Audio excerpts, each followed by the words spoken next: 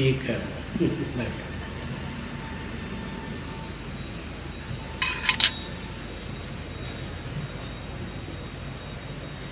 कर्म प्रदान विश्व रचि राखा, जो जस करई सो तस फल चाखा। एक होती है जीवार्था सृष्टि।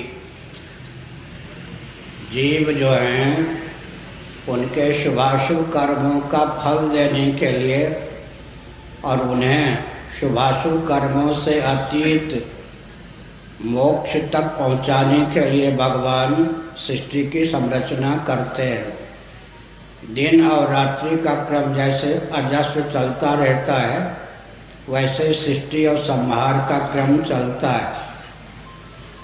कर्म को मानने के लिए इसलिए आवश्यकता है।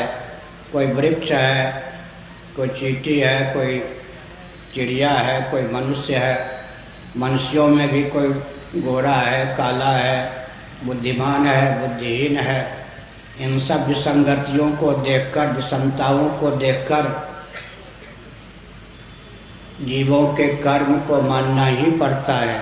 भगवान पाप और पुण्य दोनों पर पानी फेरते हैं कब? जब जीव अध्यात्म विद्या का अवलंबन लेता है। व्यक्ति पुण्य का फल तो चाहता है, पाप के फल से बचना चाहता है। आपने कहा भगवान क्षमा कर देते हैं, लेकिन भगवान का जो स्मरण करते हैं, उस स्मरण के प्रभाव से उनके जो अशुभ कर्म हैं वो दब जाते हैं, फल देने में समर्थ नहीं हो पाते। जैसा अभी चंद्रमा का लोप नहीं हुआ है, तारों का लोप नहीं हुआ है, लेकिन प्रचंड सूर्य के सामने वे होते हुए भी परिलक्षित नहीं होते, अपना प्रभाव नहीं दिखा पाते हैं। ठीक इसी प्रकार भगवान के स्मरण से व्यक्ति के जीवन में वह बल और वेग प्राप्त होता है कि वह दुख को सह सकता है। दूसरी बात यह है, कोई सुखी है, कोई दुखी है, और आत्मा की दृष्टि से तो सब सुखरूप ही है। समझ गए? आत्मा की दृष्टि से सब सुखरूप ही है।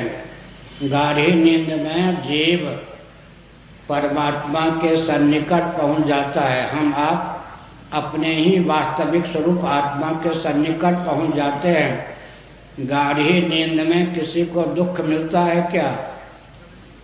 सर्दी की, गर्मी की, भूख की, प्यास की, काम की, क्रोध की, लोभ की, दुख की पहुंच गाढ़ी नींद में है क्या?